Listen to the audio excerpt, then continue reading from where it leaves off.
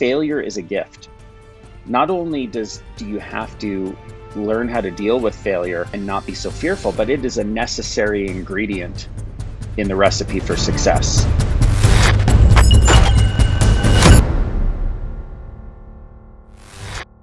Hey everyone, welcome to another episode of the 2%, where as always, we're interviewing peak performers in all walks of life. Why? To decode excellence, to give you the tips, strategies, and tools that you can use to close that gap between your current self and your best self. And I'm super excited to have on the show today, Brian Scudamore. Welcome, Brian. Thank you, Eric. Eric, happy to be here. I understand we're two different ends of the planet right now. You're in Portugal, I'm in Whistler, and the beauty of technology, having a great conversation. I'm excited.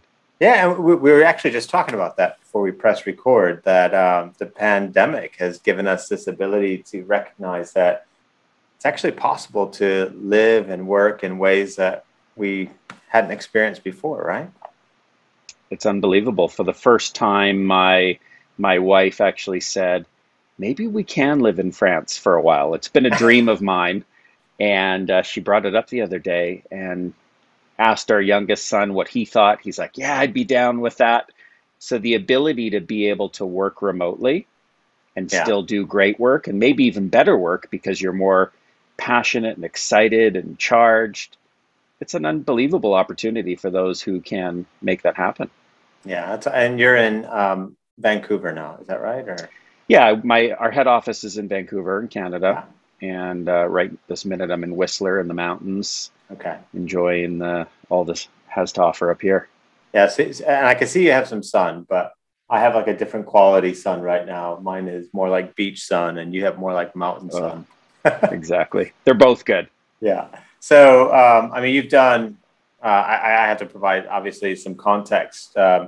You've done some amazing things. I mean, I think of you as a franchise king. You know, to me, you are someone who empowers people who have that entrepreneurial spirit and who want to start something, but maybe they're a little bit scared. They're not sure what or how, or will I be able to operate it correctly, or all the system, all those things that go into a business.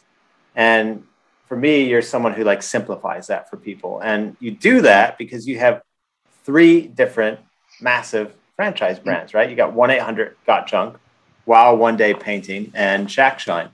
I'd love for you to tell us a little bit about each of those, but before we get into that, how the hell did you get into this? Like, what sparked all that? Yeah, 32 years ago, I was one class short of graduation from high school. I wasn't the best student. I loved to learn, but the school format of sitting down, here's the subject, listening to a teacher speak for an hour or two, it just didn't work for me. And so I failed out of high school. All my friends were going to go to college.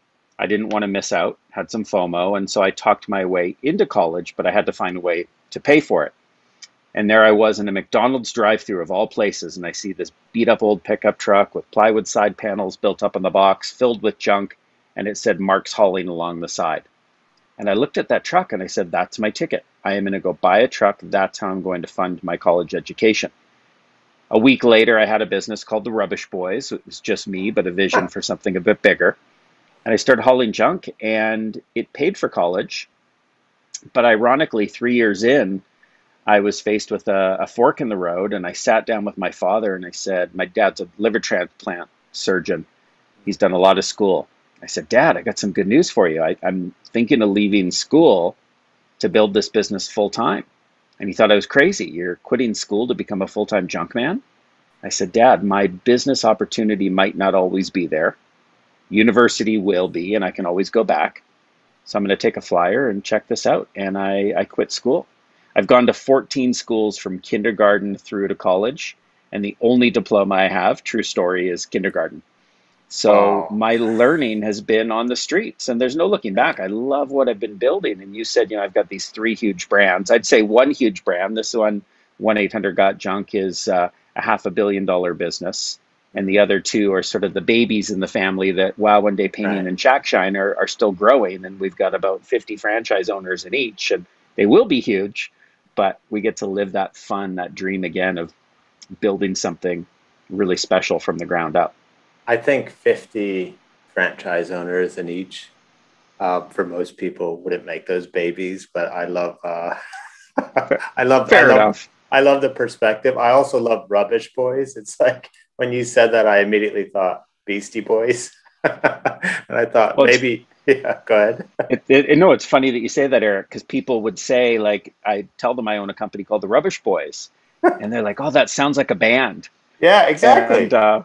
yeah, so I had to change the name. So we changed. Our phone number used to be 738 Junk. That's what was on the side of the trucks, the phone number for Right. people to call us. And I noticed that people would call us either 738 Junk, our phone number, Yeah. or the Rubbish Boys, and it was confusing.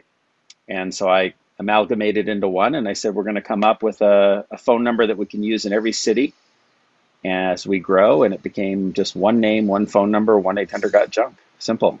1-800 got junk. And is the family involved as well, or? Family's not involved in my business. My kids are young and they haven't expressed an interest yet. My Yeah. oldest is a teenager, who knows? Yeah. But I just enjoy what I build and the passion behind watching people grow and being a part of that success. That if it attracts my kids one day and they want to approach me and say, "Hey, Dad, I think I want to work in the business. I think I want to learn." Hey, awesome. If they want to do something else, that's awesome too. I want my kids to be I, happy and I could totally relate. So we have a 16-year-old and a 7-year-old, and it's tempting, right? It's like you want to, hey, you could take over the business and you could do this and that, and sometimes when I've said that, it's met with, uh-huh, okay, but not like necessarily the enthusiasm that you're hoping for, and you kind of realize that you have to let them find their own way, right? yeah, I think that's incredibly important. So growing up, we traveled a lot. We lived in England for a while, Sweden for a while. My dad, it was Oh, you because lived of in his job. Sweden. Yeah, Really? we lived. I'm Yeah, I'm half Norwegian. I'm half American, half Norwegian. okay, So nice. so yeah. We lived in Göteborg, Okay, cool. and so Cool. and then we lived in a small town called Varberg on the west coast. Wow. So loved that experience. And what it was we moved away with my dad. He's a liver transplant surgeon, and at the time Yeah. he was learning from mentors all over the world how to do liver transplants. So it brought us to some different cities. My point growing up was, as a kid, my dad always used to say, "You have to go to university. What are you going to do?" And I felt the pressure of this university thing. I would get Christmas money from family and I'd write thank you cards, and I was trained to say, "I'm going to save this money for university." Yeah. But that wasn't my dream. That was my dad's dream. And so when I sat down with my dad to say, "Yeah, I don't know if this is what I want to do," it was a conflict. And Hmm. so I think I've taken the other extreme with my kids to say, I'm not going to talk about their dreams. I'm just going to show them opportunity. How I Yeah. show up with my work, my businesses, taking them to Kenya to help build a school, touring rural India, things that just have them open their eyes to whatever they might be able to see and what opportunity, as you said, they can make their own. Yeah, that's quite beautiful, because then it basically, illuminates the fact that there's many paths to success. And I mean, that's a good thread to pull on. How do you define success?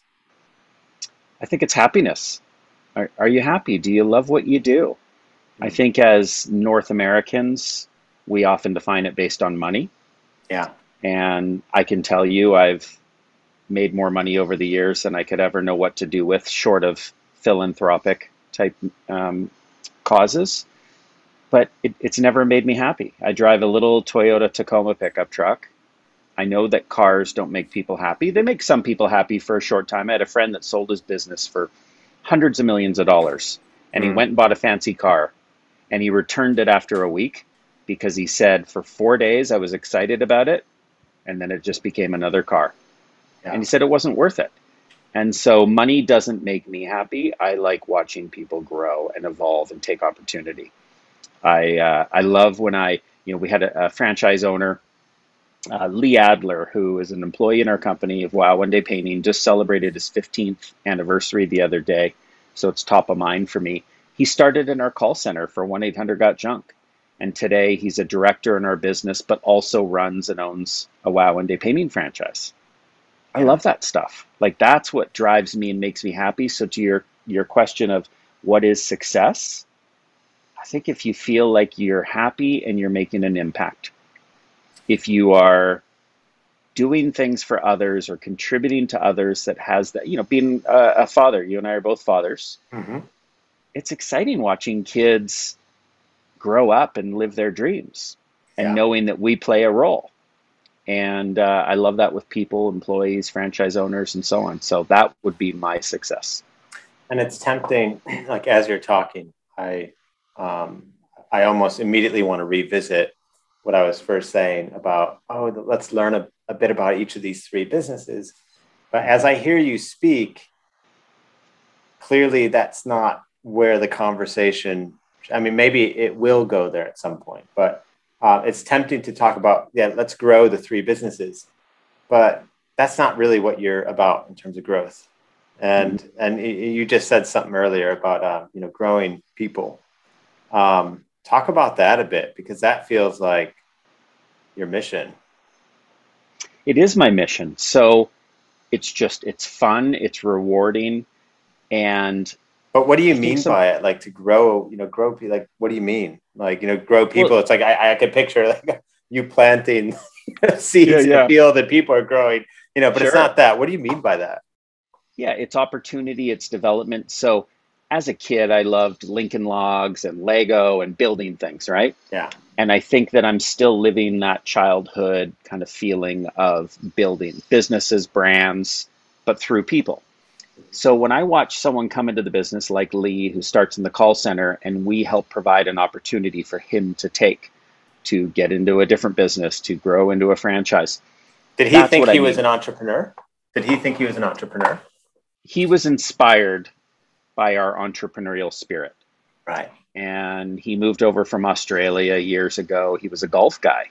And I think he saw business as very similar to playing sports and playing games. Today, I spoke with, I had a woman in our business, Farah. And Farah reached out to me and said, "Can we just have a coffee chat? I want to get to know you in this virtual world." She's been working for us for a couple of years and we've never really Yeah. connected. And she started in the call center with 1-800 got or with Wow One Day Painting. She ended up moving into a role where she's on their service desk, helping franchise partners with software problems related to booking and dispatch. And I just thought that that was kind of her path. And so I said, "What's your dream?" She said, "Well, my husband and I moved from India 2 years ago to start a new life." And I said, "Well, what was your old life?" She was a Bollywood actress and dancer. She Wow. told me not to Google her. And I said, I had to. She won like Miss Like, India and it's like the Miss surest way to get someone to Google you, I know, right? but she won like Miss India or something in like 2012. She became a Bollywood actress, but her interest is in business and entrepreneurship. So Right. she said to me at the end of the day, her goal is for her and her husband to run a franchise. Oh, cool. So I love that feeling of that unexpected when you find out what someone's dream is and how your business can be, because as you said, it isn't about the businesses. These three brands are three vehicles towards helping me feel successful and helping others live whatever dream they might have. Yeah, and there's so much freedom in. I mean, we're both entrepreneurs, and there's so much freedom in entrepreneurship. The opportunity to is to find your own rules. Set your own goals, decide your own hours, simple things like on a daily Sure. basis, and that's incredibly liberating. And again, what I like about what you do is that um, a lot of people, I think, equate entrepreneurship to having to come up with the next Elon Musk idea, Mm-hmm. right? Mm-hmm. And that is so anomalous to what entrepreneurship is really about, which is Mm-hmm. just about carving your own path, and it doesn't necessarily need to be this earth-shattering thing.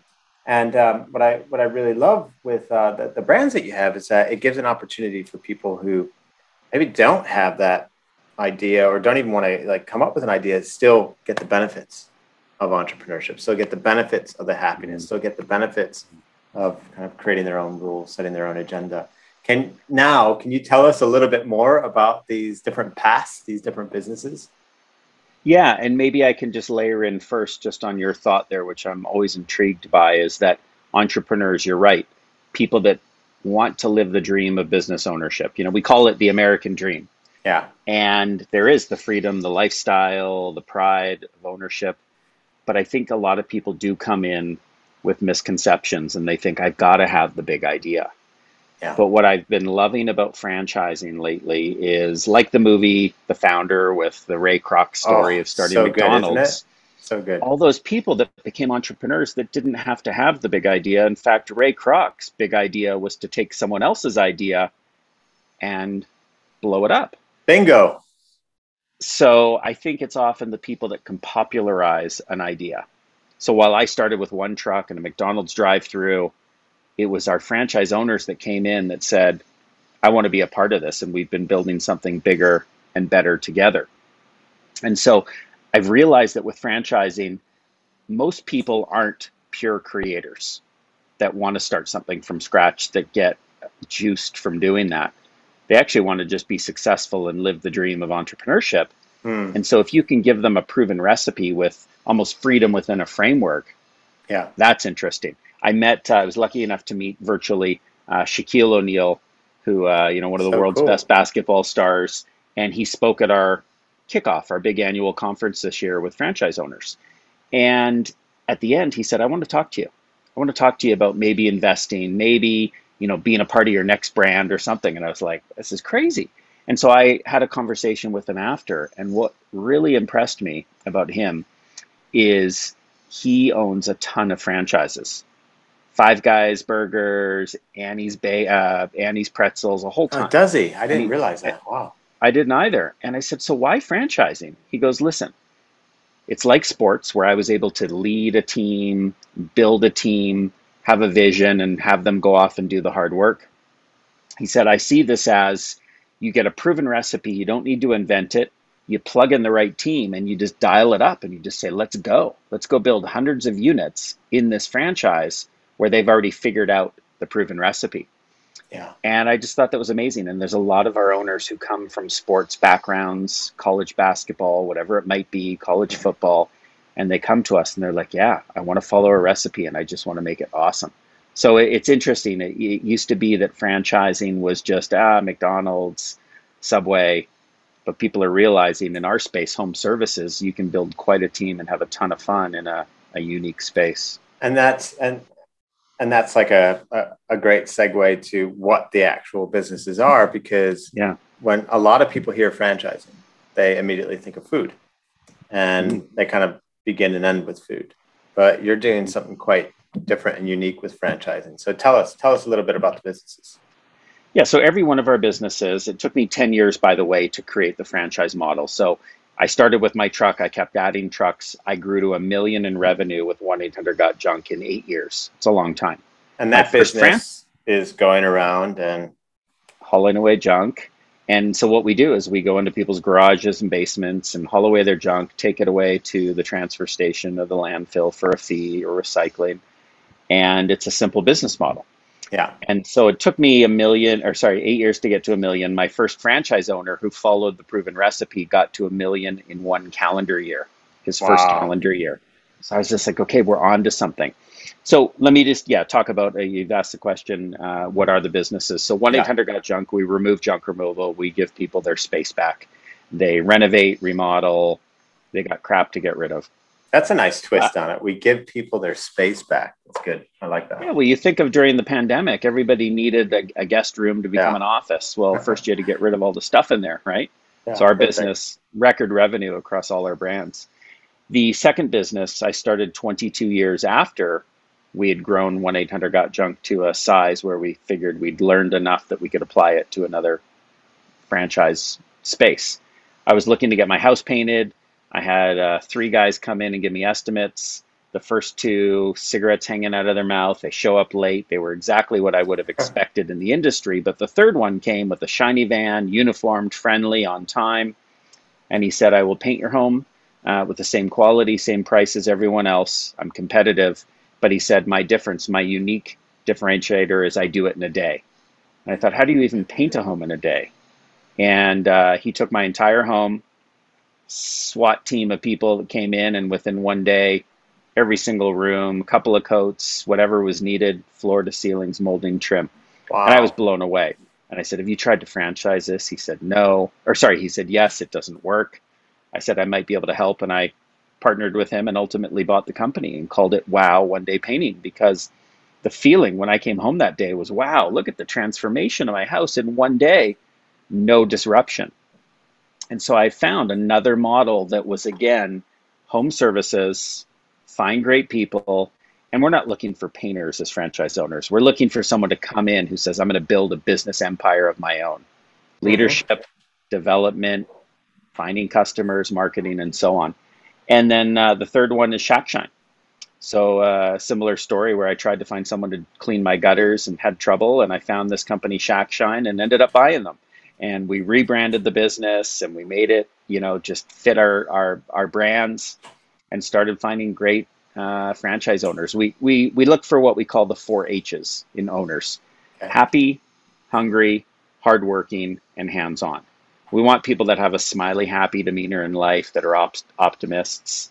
We want people that are going to work hard, that are going to get hands-on and understand the business before they try and build and scale it, that'll follow the system.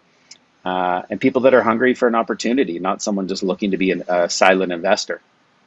So it's been pretty special. Like, like with kids, you've got a couple, I've got a few, and you watch the first one grow and you kind of Yeah. learn as a parent what this is all about. And then the second and the third are generally, in my case, a little bit easier. And I'm like, same things happening with the brands. Yeah. They go through different challenges, but it's fun repeating the cycle of growth. Amazing. Amazing. And so many, so much opportunity, right? So there's like so many um, different paths you can choose, of the three, but there's a commonality, I guess, in the 4 H's, that Mhm. you mentioned that cut across all the brands. So, Brian, what do you believe that others don't? I believe in possibility. I believe in pure possibility, that if you can dream up big things, you never know, they might just happen. An example being one of my goals early in life in the business, when we were a million-ish in revenue, is I said, I want to be on the Oprah Winfrey show. My goal was actually to meet Oprah Winfrey, give her a big hug. I love her as an entrepreneur and humanitarian and so on. And so I integrated into my business, and I said, we created this vision, this painted picture of all the things we would become as we grew 1-800 Got Junk. And one of the things I said is, we'll be featured on the Oprah Winfrey show. And 14 months Nice. later, we made it happen, and we were in front of 35 million viewers live on TV. And I got a great plug from Oprah, saying the business a couple of times, talking about the business, and it just rocketed us into a bigger, better place than where we were. And so my gift, I believe, is inspiring possibilities and believing that anyone can do anything they dream of, if Yeah. only they start with the idea.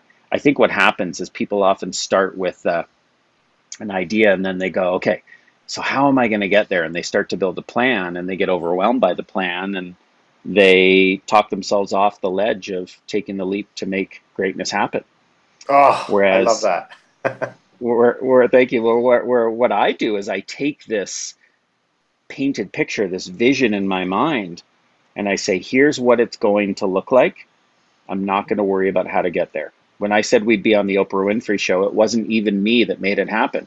We hired a fellow named Tyler who had zero PR experience, but believed in the goal, had all the energy in the world, and he Yeah. made it his mission to make it happen. Yeah. So cool. The I my personal view is that the number one reason why people don't achieve what they want to achieve is because they're actually holding themselves back in Of some way. course. They limit themselves, they cage themselves. From your point of view, what's why is it that people cage themselves? How do they limit themselves? What's the reason? Yeah, so my perspective, my own opinion is fear of failure.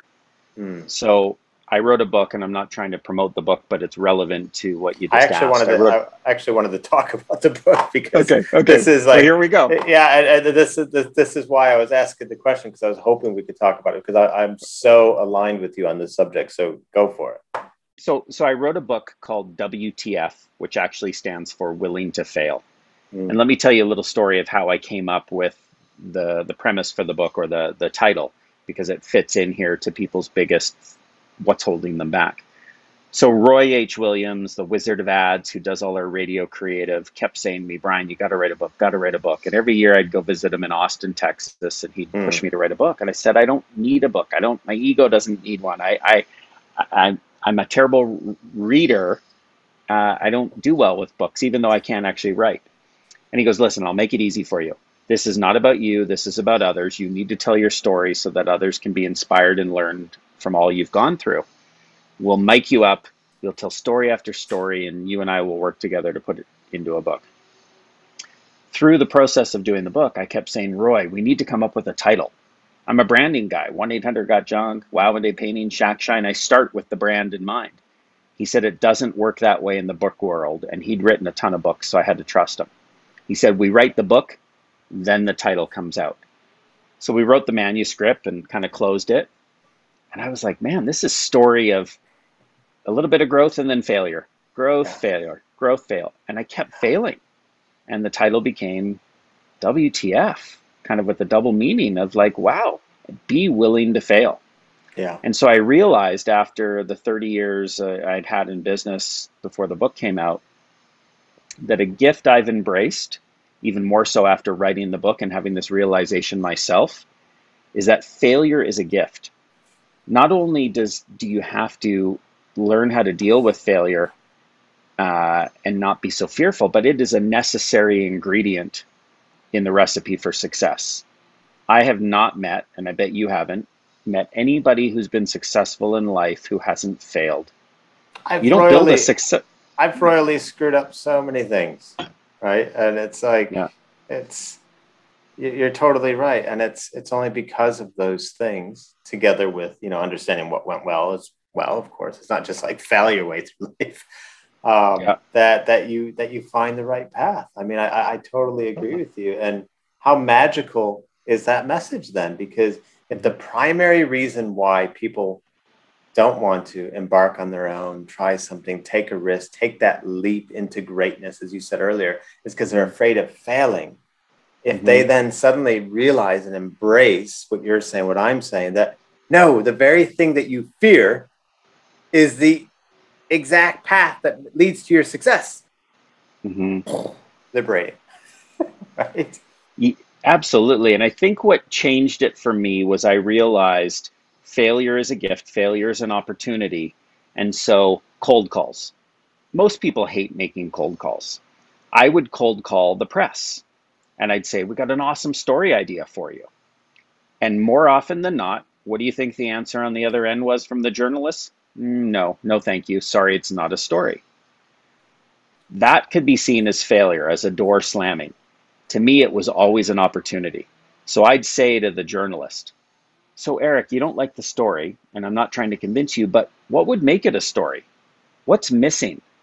Why don't you like it?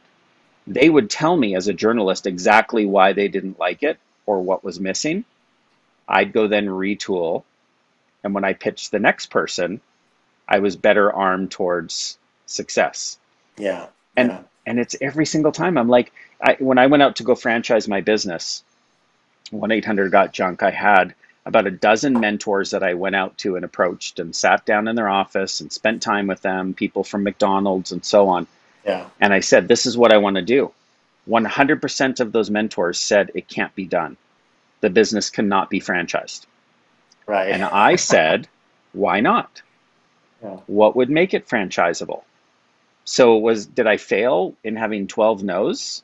No. They gave me what I needed. I retooled. I went back to two of them and I said, now what do you think? And they're like, you might be onto something. Might be And odd. here we are today. Yeah. Do you know Byron Katie?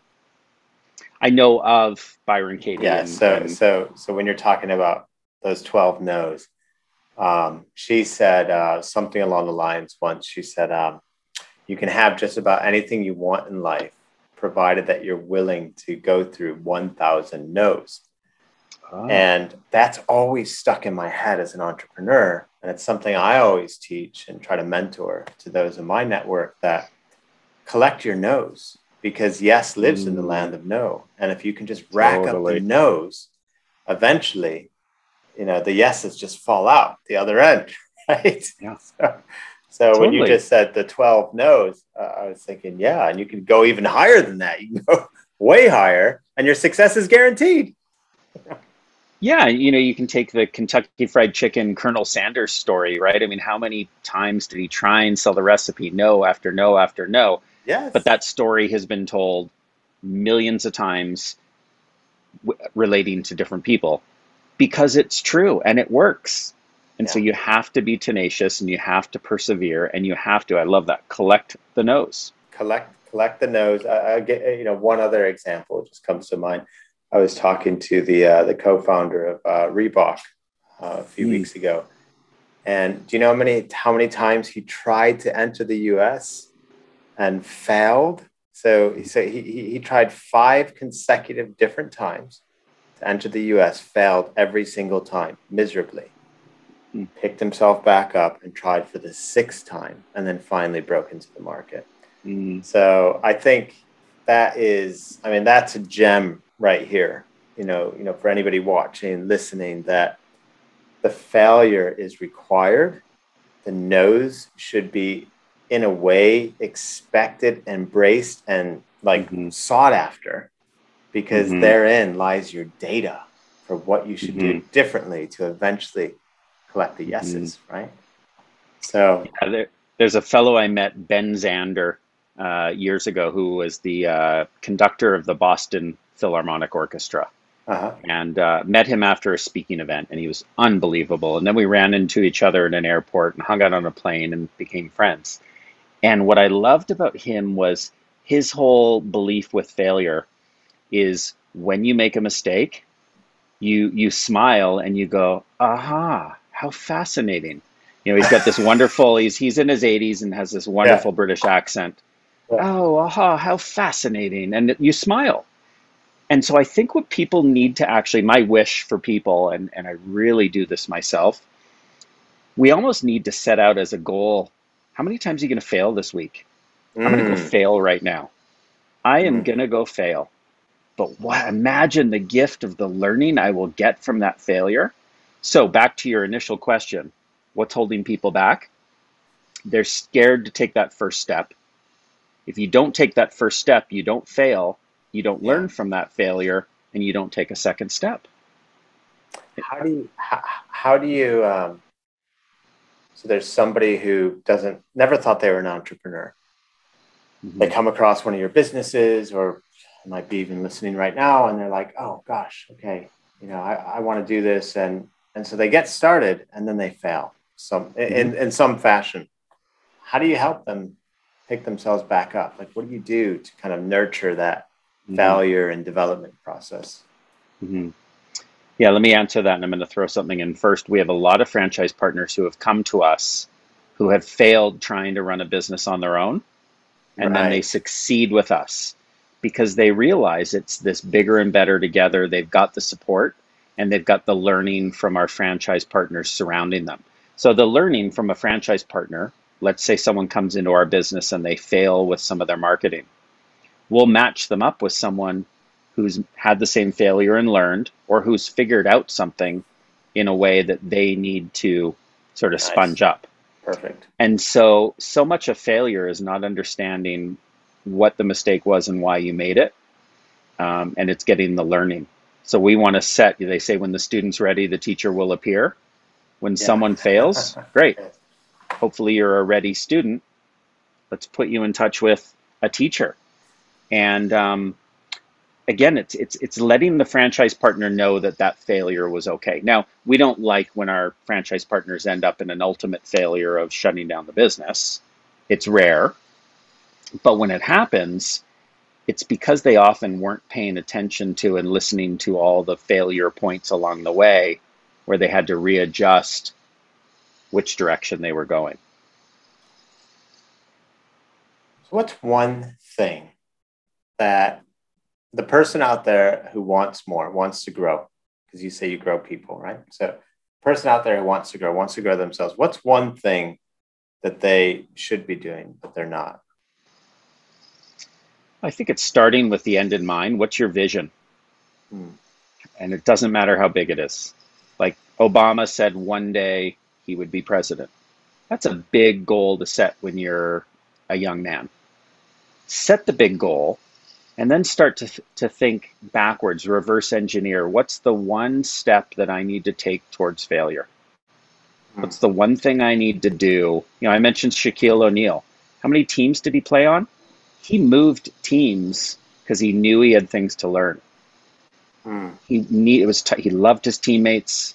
He loved winning. You know, can't remember what the trophy's called in basketball. It's terrible, but he wanted to win championships. Yeah, he wanted to win championships, but he knew he had more to learn. Yeah. Michael Jordan quit basketball and went to baseball, failed miserably, but learned, and then came back to basketball. So I think it's figure out what the goal is of what happiness is. What is it? Is it living a life of freedom and enjoying building a great business and all the good and bad that comes with it? Great. Then if it is, what are the steps that you can take towards failure? I don't say towards success, because if you're just going, I'm looking to succeed, you're going to make mistakes and feel bad. Yeah. If you're trying to find the failure, the gift, the lesson, you go, okay, did it, check. And like Benjamin Zander, how fascinating. And you learn and you smile, you pick yourself up and off you go. Now, hey, I get when people fail. Sometimes it hurts. Sometimes it's hard. I'm a normal human being. I've had some of those periods in my life where I've spent 3 days in bed feeling depressed and down about a mistake or what's gone on. But when you pick yourself up and you're ready, reflect on what happened. People say to me constantly, you know, on a podcast or an interview, like, what's the one thing you'd change over the last 32 years? And the answer is always nothing. Are you kidding me? I needed those gifts. I knew you get that. Yeah. It's like, it's the whole, like, you know, time machine thing. If you had a time machine, that's dangerous. You change one thing and it unravels everything. And it's like, totally, you absolutely need everything, right? And you have to own it all, and you become greater as a result. Brian, it's been so awesome that you have such an incredible, nice demeanor, good soul, nice person. Really enjoyed the conversation. I'm sure you're having a wonderful time right now with your family and everything. How does somebody who's listening, if they're inspired, if they want to learn more, if they want to break out of their corporate path, or they had this entrepreneurial itch, or maybe they've tried before and now they've failed and they don't think it's possible again, and they want a second shot or a first shot, how do they get in touch? How do they learn more from you? Yeah, so I would say, you know, put Brian Scudamore into Google and find what content resonates with you. We're on YouTube, social media. You can go to our different brands and check it out. But I love inspiring entrepreneurship. I think it's one of the most incredible career choices people can make, and love helping people. And I often get people reaching out through social media with notes and questions and ideas. And so whatever someone wants to do to reach out, I love connecting, and I really enjoyed this time together. I mean, you know, what a perfect way to spend an hour hanging out with someone who's in Europe. You know, we're both having great conversation here and forgetting that it's actually going out to an audience. And exactly. I love reflecting and thinking about the journey and thinking about what's worked and what hasn't and what's next. So thank you, Eric. This is unbelievable. Awesome. Thanks a lot, Brian. And really appreciate you coming on. And next time you start your fourth franchise business, please get in touch so we could talk about that.